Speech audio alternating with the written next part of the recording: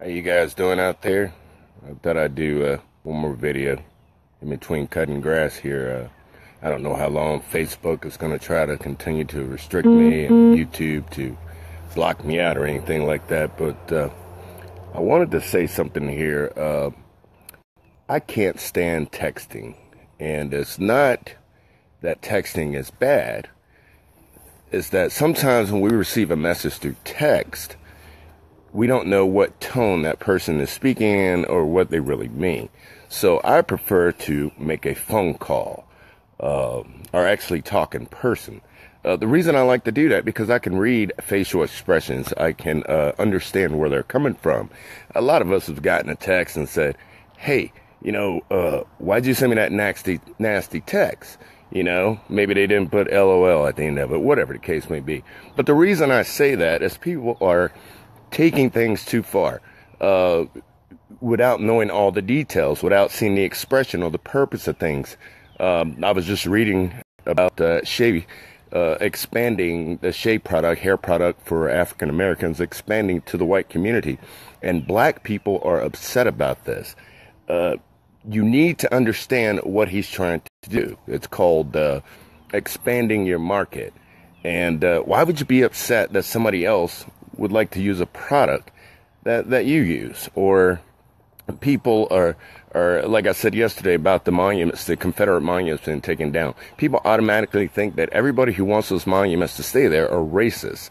Well, maybe there's other reasons why they do this.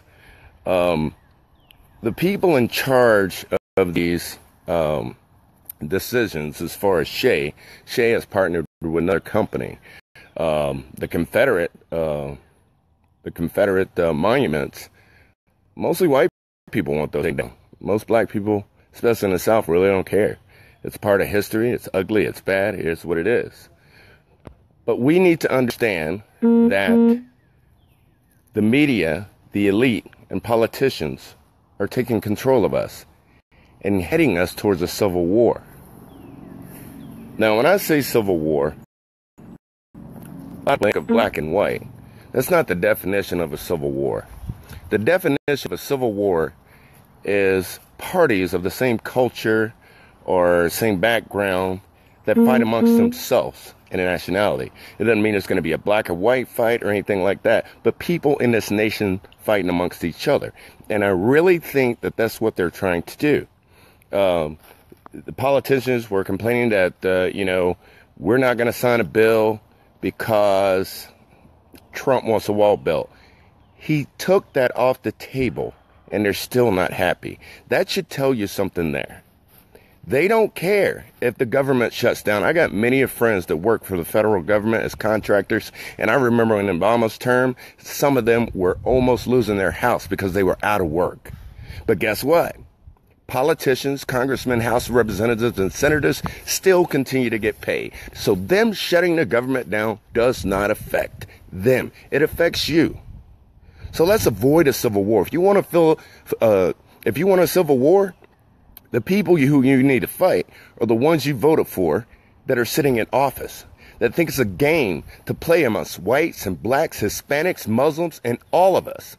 Enough is enough. We have to come together and stay together. And not only that, we need to push forward and tell them we are not going to take it anymore. Now, somebody talked to me about a march in D.C. And I really thought about it, and yes, I think we really need to have an American First March in D.C. and demand term limits. Demand that no government can issue any legislation over the people that they do not institute over themselves. And make sure that they understand that. We can defeat the hate. We can ignore and not be manipulated by the elite and politicians if we stick together as American First. I'm Deion Alexander.